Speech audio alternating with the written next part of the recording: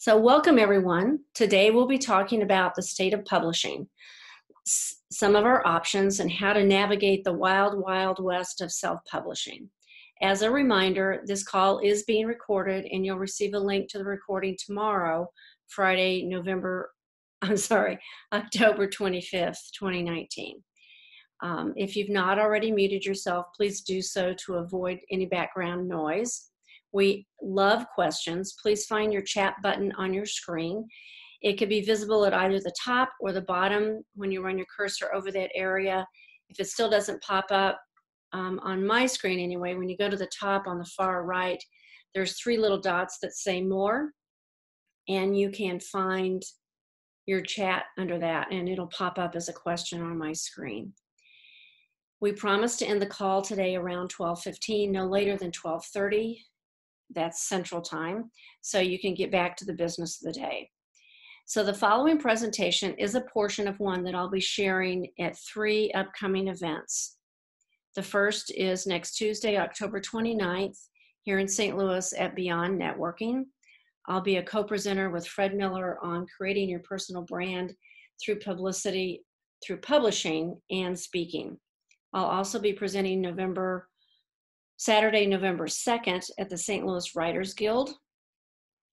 And I believe that's at 9 a.m. I'll find out and make sure that I include those details in the email that goes out tomorrow as a follow-up. And then on Thursday morning, November 21st, if you like to get up early for a 7:30 a.m. breakfast at the Downtown Missouri Athletic Club, the Business Development Group. So I will put links to each of these events. If you want further information about attending either of those events, you're welcome to join us at that. So I do want to thank you again for joining me for today's presentation. Please drop your questions into the chat and we'll get to them as soon as we can. So those of you who know me for more than a year or so may have heard me talk about how I grew up in Oklahoma. And if you've ever traveled through Oklahoma or parts of Texas, sometimes you'll see these signs that you see here. Do not drive through smoke. And I vividly remember as a child being in the back seat of my grandmother's baby blue Studebaker. It was probably dusk, the sun was setting, and all at once, you know, when you're a child, 3 or 4 years old, sitting in the back, you don't really pay attention, at least I didn't, as to what was going on around us. And all at once, I felt my grandmother, you know, slam on the brakes. And this was before seat belts were required, so I kind of go flying through the back seat. And apparently, she had come upon some of this smoke drifting across the highway and could see flames in the smoke. And so she decided it was in our best interest for her to slam on her brakes, turn around, and take a different route. And I tell this story because quite often I see this happen in publishing also, where you're driving down a certain path and you think you know which way you're going to go to get your book published, when all at once either a person, or an article comes across your desk, or a slideshow presentation, someone starts talking to you. And there's so many options out there that people get very confused.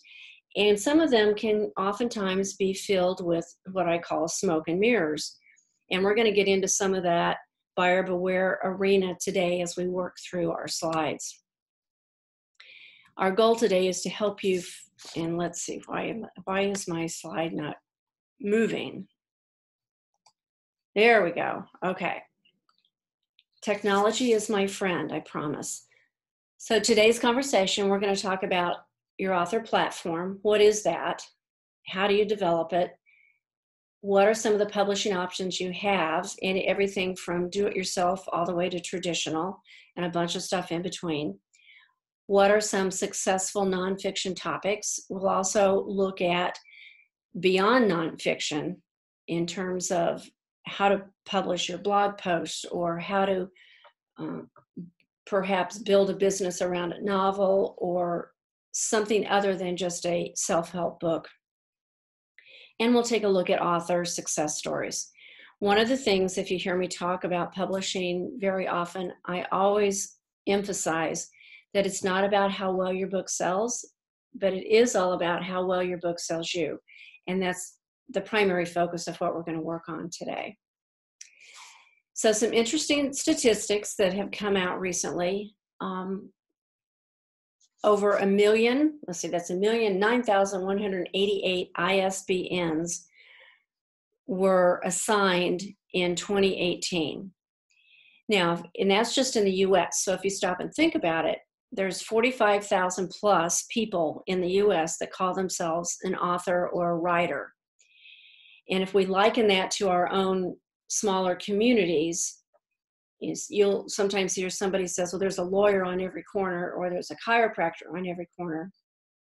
So the trick becomes, how do you help yourself stand out, whether you're a chiropractor or a lawyer or an author and a writer, amidst all those other people that are claiming to do exactly what you do yourself.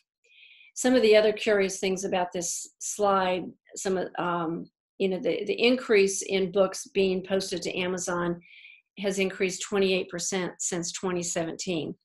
Now, ironically, the purchase of those books, the purchase of ebooks, has gone down 13% in the same amount of time.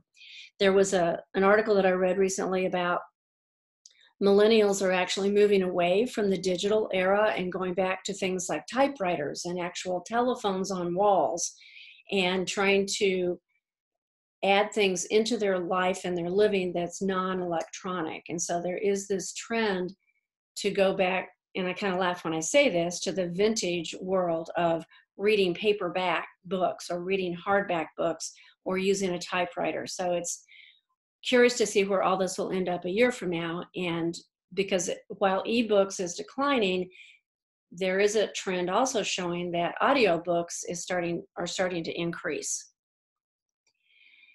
So when you build your author platform, it's another way of saying you're building your brand platform. I'm going to just check the chat, the questions real quick. And I always like to say no two guys are alike. Here are three guys. One is Guy Fieri on the far left. He's the chef. You turn on Food Network and he's everywhere. He's got shows constantly. Then there's the family guy. He has a different brand, so he's going to have a different book. Guy Fieri is probably going to have a cookbook or a chef restaurateur guide. The family guide, his book is more than likely going to be a comic book, which is the one that you see here. And then those of us on the call who are old enough to remember Bill Nye, he's completely rebranding himself and actually coming back again. And for those of us that grew up with him, he was known as Bill Nye, the science guy.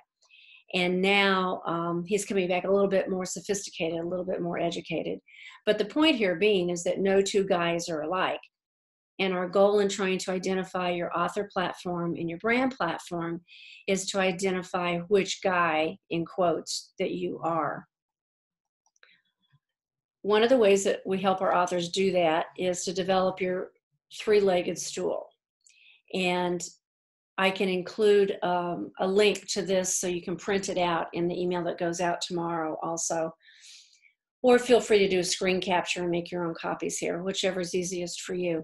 But basically, we're going to walk through these three legs of this stool to help you develop your author/brand platform as an author. Who is your audience? So the first leg on the far left is, who is it that you help, or who is your audience? Who is it that you want to read your book?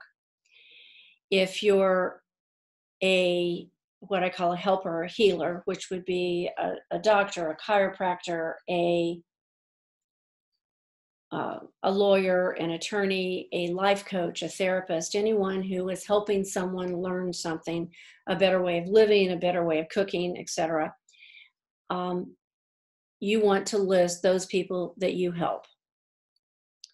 If you are a novelist and your audience might be predominantly female millennials, then that's who you help, because what you're actually doing with that target audience, people read books to find relief.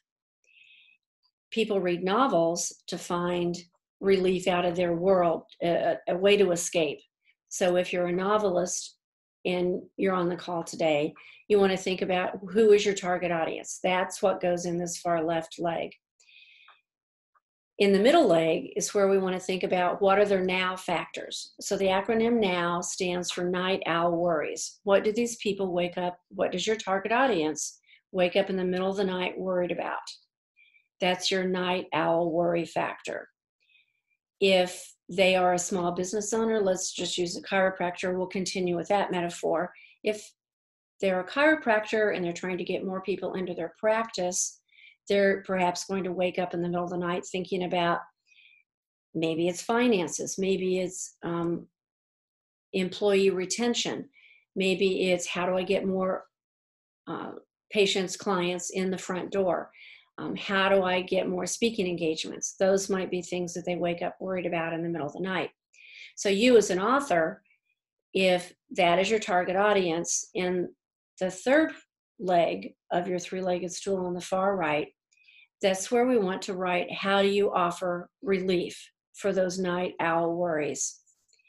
So you may be if you're a financial consultant, perhaps you could help them take a look at their finances and work out a better solution for them. If you're a employee trainer, perhaps you could come in and offer to work with them on creating a more employee-friendly environment. So the trick there is with this type of grid is who do you help, what are they worried about, and how can you offer relief for those worries? That gives you your author platform. That gives you your brand platform. So before I run on, I just want to stop and see if anybody has any questions specifically about this conversation. Okay, I don't see any questions yet. Feel free to raise your hand or type in a question in case you do. So how does that relate to publishing a book? The very first question we always ask our authors is, who is your audience? It's, what was the baseball movie years ago where, build it and they will come. And the farmer builds the baseball fields out in his cornfields and people show up to play baseball. It doesn't work that way with a book. Just because you have produced a book and you have pages that have words on them and it has a spine and you've put it on Amazon does not mean that people are automatically going to, oh, there's that book I've been looking for my entire life, and buy that book. The trick is to know how to put all the puzzle pieces together. And whenever I have a conversation with a new author, I explain, we're not talking about 10 puzzle pieces. We're probably talking about 10,000 puzzle pieces. And I don't say that to be intimidating.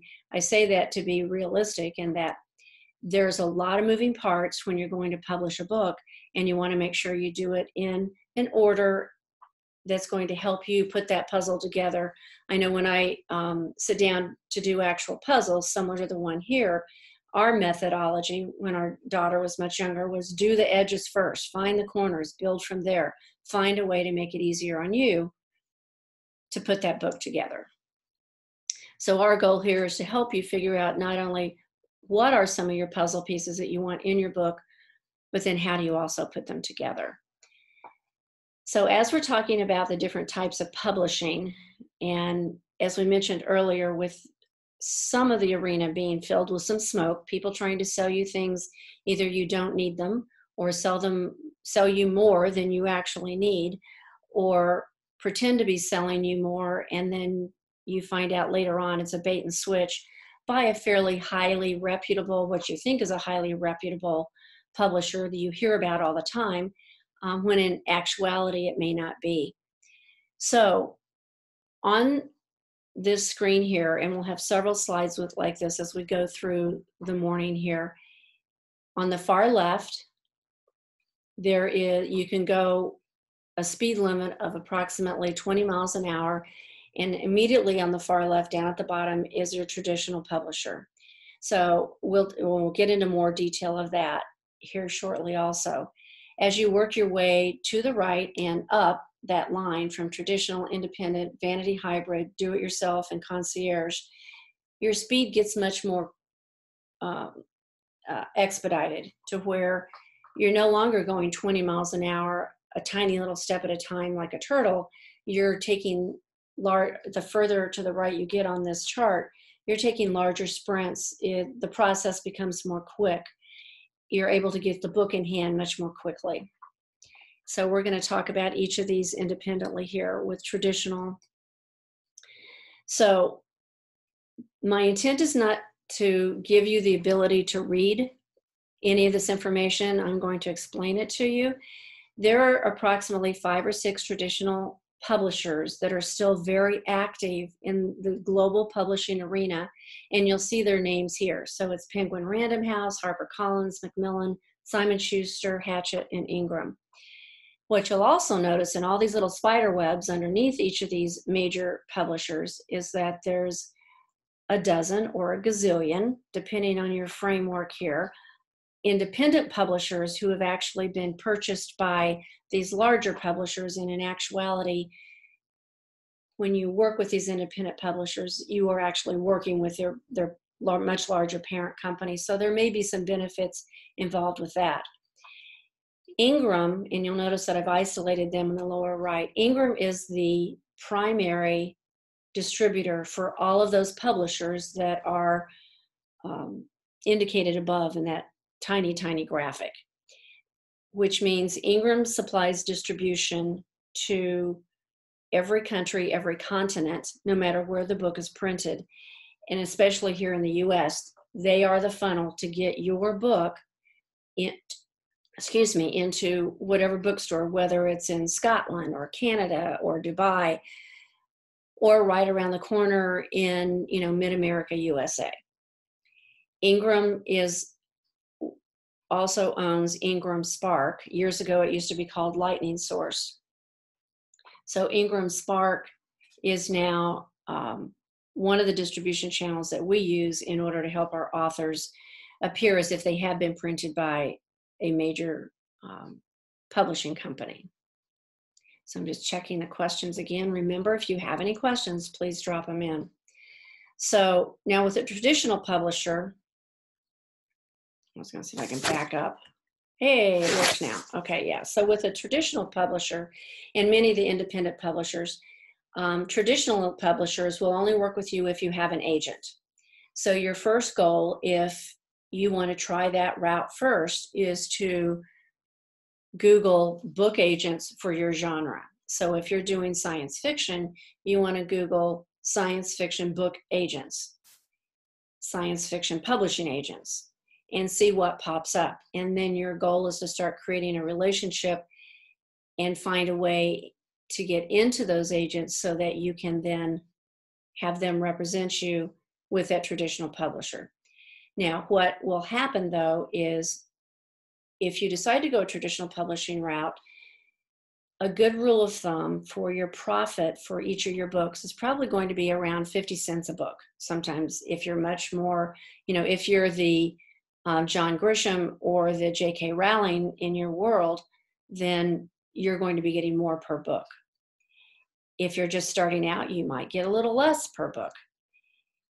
So that's on the far left of these charts that we've been looking at, so that see if I can spin this here. You can see my arrow up in the upper left. The least percent of your royalties is going to be with a traditional publisher. Same for independents, in that independents may let the agent go, and you may be able to talk with them personally, one-on-one, but they will also be keeping a larger percentage of your royalties. So as we scoot through here, now I liken the DIY, the do-it-yourself. We're going to jump to this real quick because this is almost the opposite of traditional publishing, is the do-it-yourself arena. I liken it very much to being a pastry chef, that if you are a qualified pastry chef and you feel comfortable making that cake on the left as you imagine it in your head, then please go forth and do so. If you're not a trained pastry chef, you might end up with what you see on the right. The same thing can happen with the do-it-yourself publishing arena. Now, in that arena, you are typically working with Amazon, which is their publishing arm is now called KDP. about a year ago, that switched from CreateSpace to KDP, and a few things changed with that. You have Amazon distribution, which is great. It's a great one point of distribution. Keep in mind that Ingram is another 40,000 points of distribution around the globe. Now, Amazon does have a little button within their system that says expanded distribution. Keep in mind that, yes, that is the Ingram distribution model, but if you click that button, you'll be getting less of a percentage of your royalty through Amazon than if you set yourself up with Ingram. So if you do choose Amazon and do choose the do-it-yourself model, don't click the expanded distribution through Amazon. You want to create your own account through Ingram Spark in order to access that distribution. That way you're optimizing and maximizing your royalties. I see a quick question here. What approximately do book agents charge? To get back to that, it's going to vary, but they will take a percentage of your book. So within the traditional publishing world, you have your traditional publisher taking a piece of your pie. You have the agent taking a piece of your pie. You have the printing company taking a piece of your pie. You have your distribution people taking a piece of your pie. And you have your retail seller, whether it's Amazon or a brick and mortar store, taking a piece of your pie. So I didn't count all that, but that's about 6 or 7, and you have the 8th piece of the pie. So you know that publisher, the main publisher, is going to take the greater percentage, and then you're going to get the leftovers. And it will vary on which publisher you go with and which agent you go with, how that works. In retrospect, also, the really nice thing about if you gain traction with a traditional publisher, that's when you start getting your upfront money. And right now that word escapes my brain. I should know it. If anybody knows it and wants to type it in, be happy to share it, where you're getting you're getting paid a fee up front to pay the book, and then they pay you a percentage of your sales. So hopefully that answers your question. Thank you, Kay. Now with the do-it-yourself, let me go back. With the do-it-yourself model, you are the publisher, even though Amazon is a publisher. You can use their ISBN number and they are the publisher. You're the writer. Amazon's the distributor. You do get to keep 100% ownership of your words. There is the reduced royalties, and depending on your expertise in book design and layout, that will determine the outcome of that book. They have an online do-it-yourself service where you upload your files, you pick a photo, or you include your own photo that you want for the cover, you pick a font, you designate where you want the title and the subtitle and your name. They print it and it gets added to Amazon for sale. That's the do-it-yourself model. So we've talked about the traditional publisher on one end and the do-it-yourself model on the other opposite end. So there's a bunch of stuff in between. One of the arenas that we talk to people about is the vanity and hybrid publishing. So a vanity press, a really good example of a vanity book would be a family memoir, a family cookbook. Let's say you have a very large family and you wanted to print 100 copies of a particular cookbook where everybody's collected their recipes for, a family reunion or grandma and grandpa's 50th wedding anniversary. And there are a lot of printing companies who will take your Microsoft Word file or whatever you have put it together in and print that for you and help you put together a lovely book that you can hand out to your family and friends. That vanity press may or may not offer services to help you get that on Amazon if you decide you want to make that available to a larger market. That's just something to think about. Now, a hybrid press could be a variety of things. So a hybrid press might be a local printing company who also handles distribution and would then connect you and your book through Ingram as their way of offering you distribution. I hear a lot of crazy stories from people about misrepresentation. a printing company is a printing company. And if you work with a printing company to publish your book, and I put that word publish in air quotes, because and I love printing companies. I grew up in printing companies. It was my first job right out of college. So I have, a fondness for that industry. But I also know that a lot of those printing companies are looking for ways to survive in today's world. And some of them have switched their names. We're not a printing company, but we're a publisher. Technically, yes, they could say that, but if they're not offering distribution, they're just asking you to buy printed copies. And part of their sales pitch will be the more you buy, the cheaper the per book price. And we're going to get into a sample of that here in a second. From the buyer beware perspective, just make sure that you read all the fine print, read all the contracts, make sure there are no overcharges, make sure that they're not trying to sell you quantity versus quality. Quite often those vanity and hybrid printers, they will not be offering marketing and distribution. And again, printers are not publishers. There is a website called preded.com, and there is a book out called The Fine Print of Self-Publishing by Mark Levine. Both are really good resources to check if you've been approached by any publisher.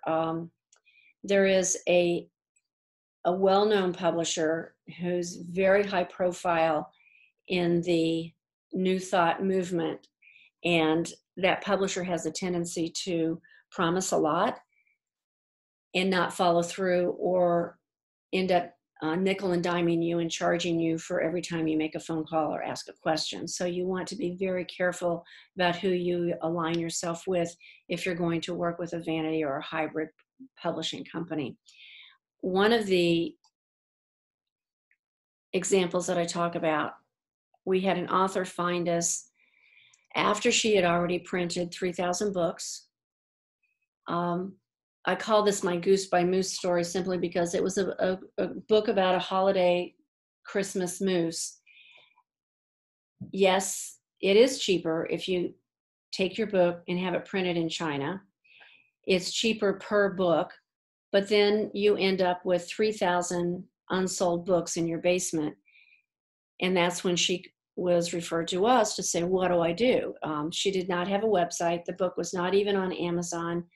She had to completely step back and rethink, what am I going to do with all these books that are in my basement? Now, not only did she have 3,000 books in her basement, she had 3,000 stuffed moose, because she had a very creative printing company who was able to also sell her a likeness of the main character in the book and package that as a book and an animal for a holiday sale, which is great, but they did not offer any support as to how to make that happen.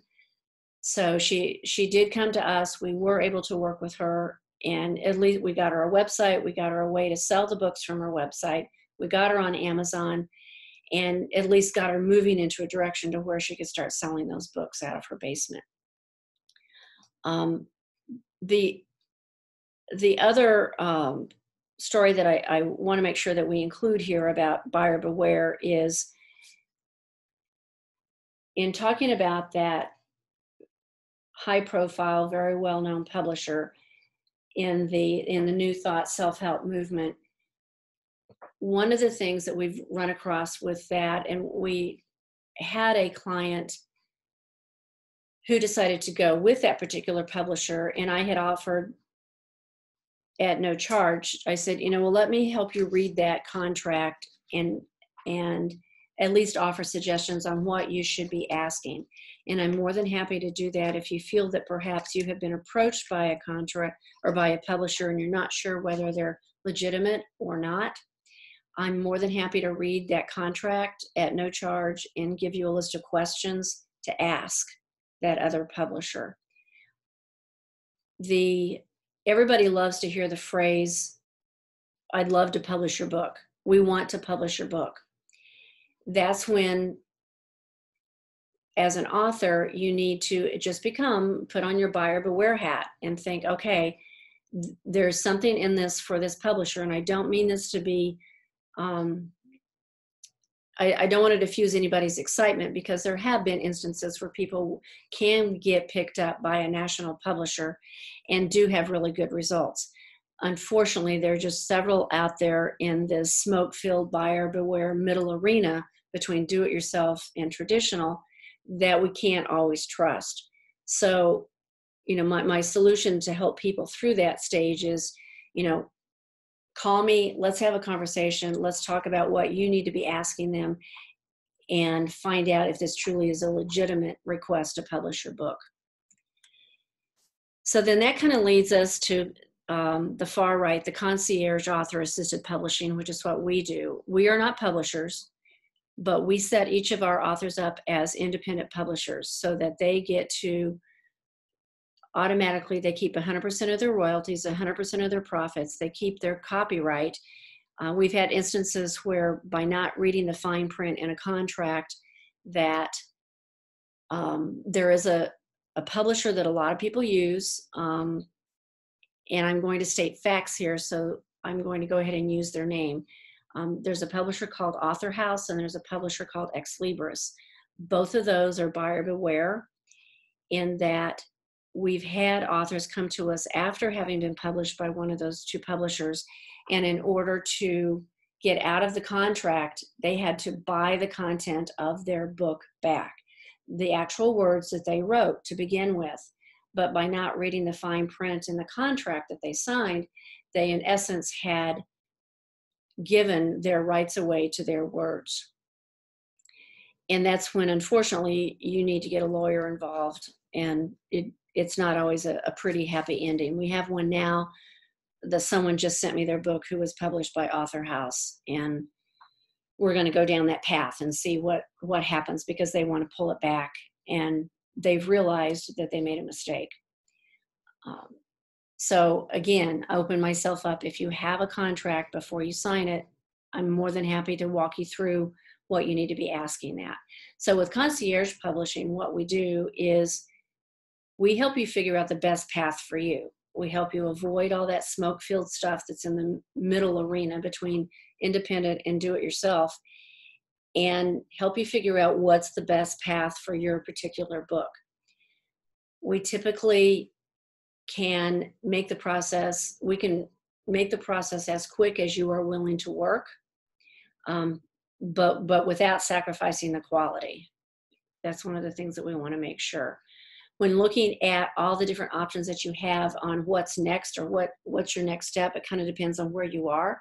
Sometimes we work with authors who come to us with an idea, and we pair them with either a ghostwriter if they want someone to mostly write the book for them, or we pair them with a writing coach if they want to write the book themselves, but they need coaching on how to make that happen so that the book is readable, so that the book does make sense, has a nice flow. Or maybe they come to us and their manuscript they feel is 100% complete, and we just need to pair them with an editor or a proofreader to get that book completed. And then we talk about their options in terms of printing. When you print through Amazon and or Ingram Spark, you don't have to buy 3,000 books. You don't have to buy 30. You can buy one at a time. Most of our authors are also speakers and travel quite a bit around the country. So you can find us on any given day, securing 100 books to ship to Florida because an author just happens to be traveling through there and they have a speaking gig there and they want those drops shipped there for that event. Other authors like to stay local, and so they may keep 50 or so books in the back of their car for when they have smaller engagements or networking events. We help you think all that through. We ask the questions. I had an author one time say, Cathy, you gave me answers to questions I didn't even know I was supposed to be asking. And that's what we're here for. We produce and help our authors publish over 50 books a year. We're probably in the 200 to 300 range. We've been doing this 12 to 15 years, so we do know a lot of questions to ask. And we monitor the industry on a daily basis because it literally does change on a daily basis. So why would you even want to write a book? So if you are self-employed or a solopreneur, using a nonfiction book is a great way to grow your business. It'll build credibility. It helps attract more people. It grows your tribe. It positions you as the expert that you really need to be seen as. So it instills that perceived value. It helps you identify your audience, your niche. It gives you increased recognition. That's like, oh, they've got a book. And it also develops what I call JV partners. JV stands for joint venture.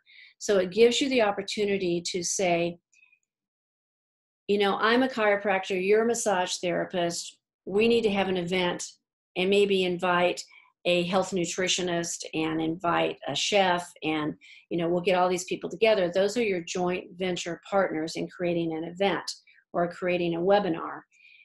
It's a way to build upon additional credibility, which then by developing JV partners, you're allowed to then share your information with their list and their contacts, and everybody that they know now knows about you. So there's a very positive ripple effect when you start thinking about developing joint venture partners. Yeah. So one of the examples that I like to give is how publishing has changed quite a bit. Some of you may know Martha Beck. She's a PhD in social work and psychology. The book on the left was her last traditionally published book. And I used to know by heart who the Simon, it was one of those top 6 that we saw on that earlier slide. The book in the middle is an example of a book of hers that was a collection of essays that was published by a traditional publisher. And then she pulled it back out and republished it herself, created her own independent publishing company, and published that book herself. So now she gets to keep all the profits and margin income on that. The book on the far right, Diana herself, is an example of how a traditionally self-help targeted type of speaker, life coach she calls it an allegory of awakening. So it's like a novel, it's a story, but built within that story is metaphors on life. So it may not be a specifically ABC, this is how you help people 1, 2, 3 type of step-by-step process, but it has hidden messages within that story. So it became a companion book.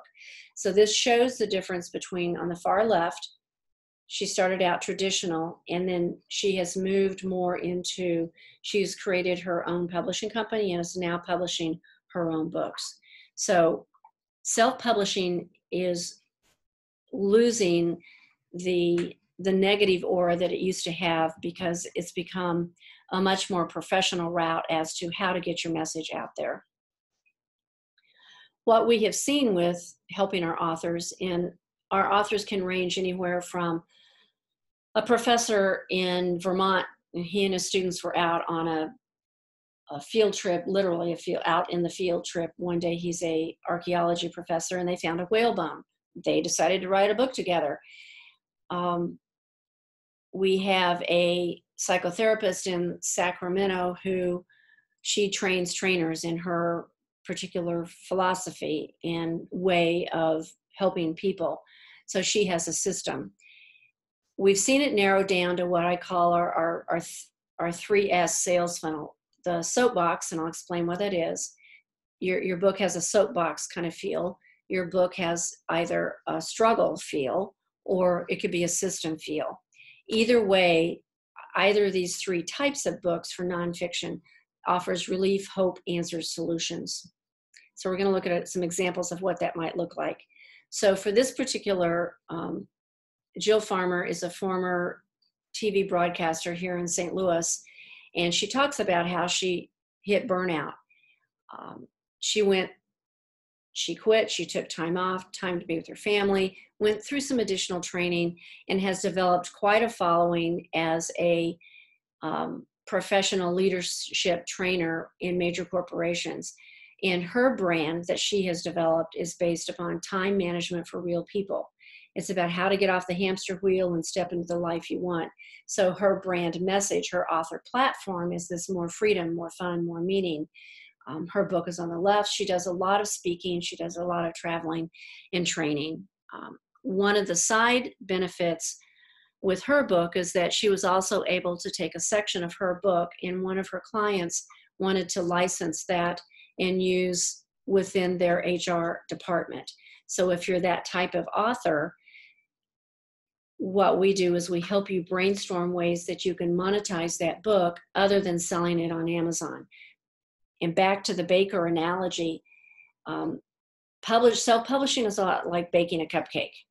The sprinkles on the top, that's Amazon. You're not going to get a lot of wow for those sprinkles on the top. Now, if you're 5 years old, you might have a different opinion.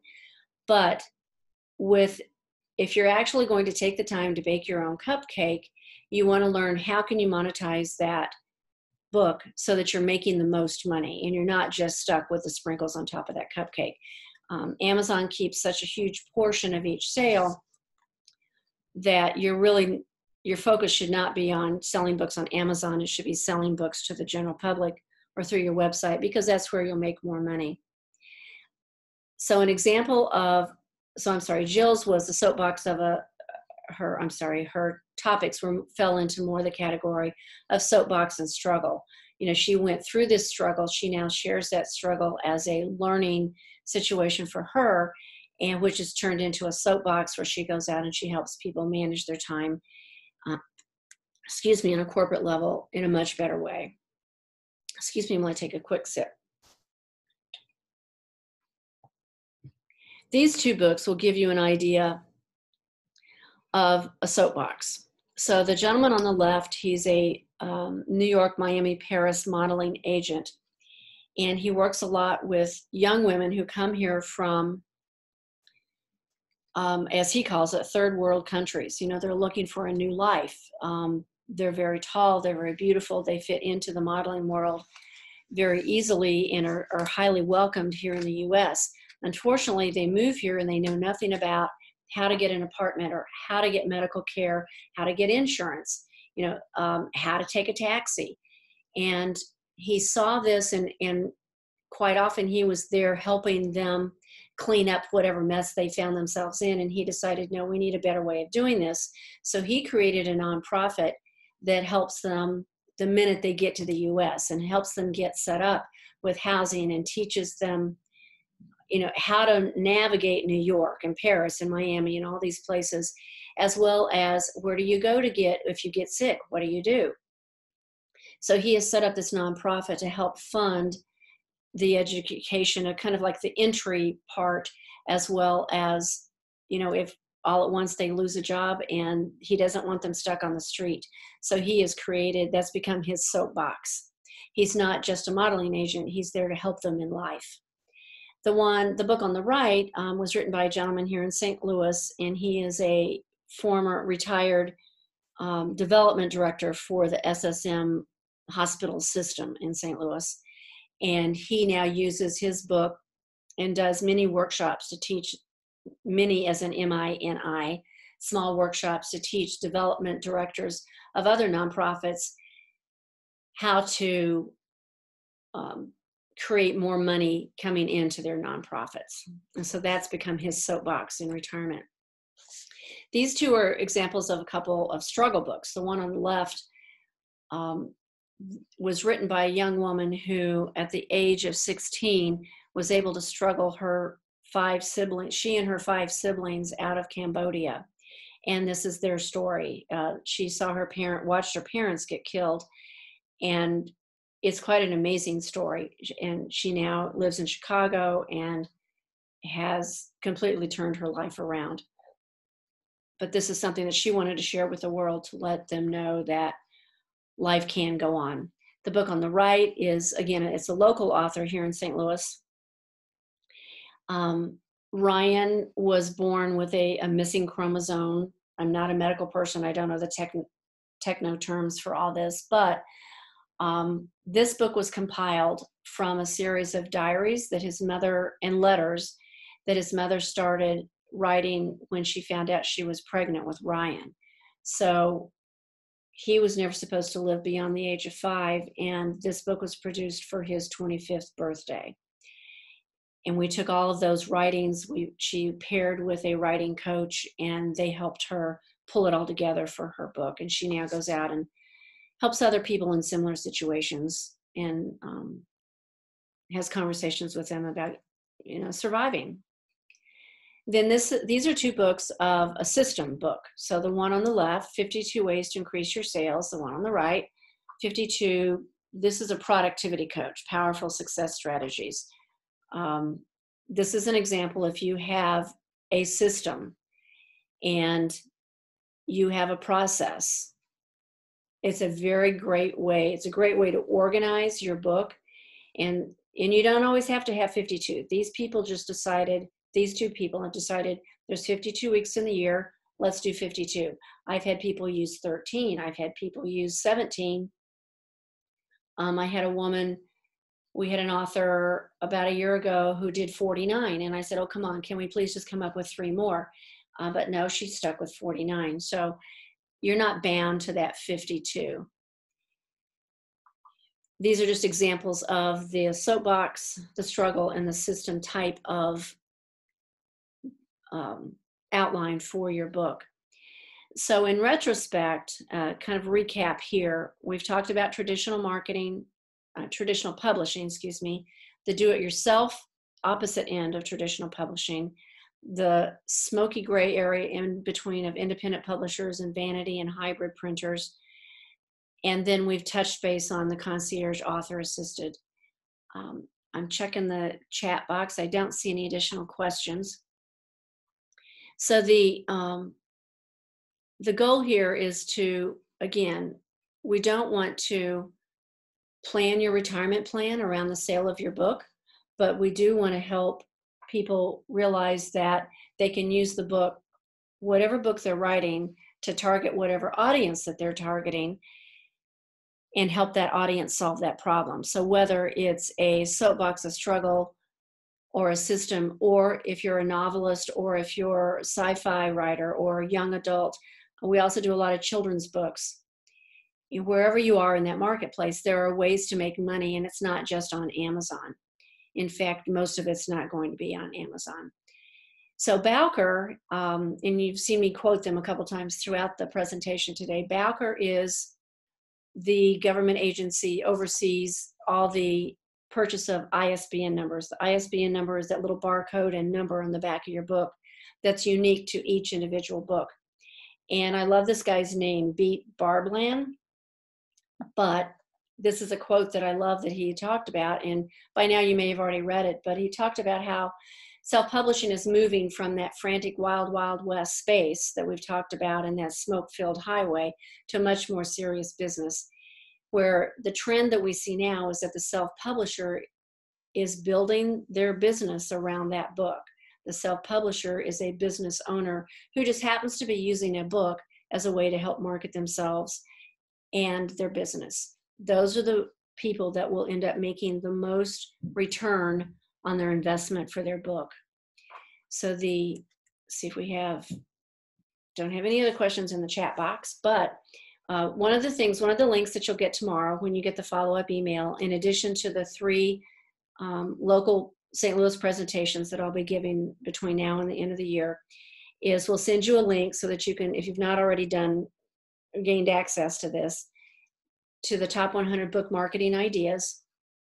We scanned the internet. We took the experience that we've had and what we've seen work around the country with our different authors, and compiled all those into, it's about 107, I think, top book marketing ideas. And that is a free download. That link will go out in the follow-up email tomorrow. As a reminder, we are skipping November due to the Thanksgiving holiday.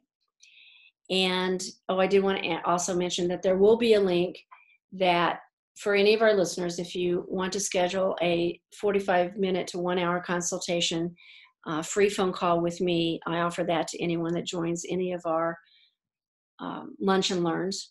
That link will also be on the email that you get tomorrow.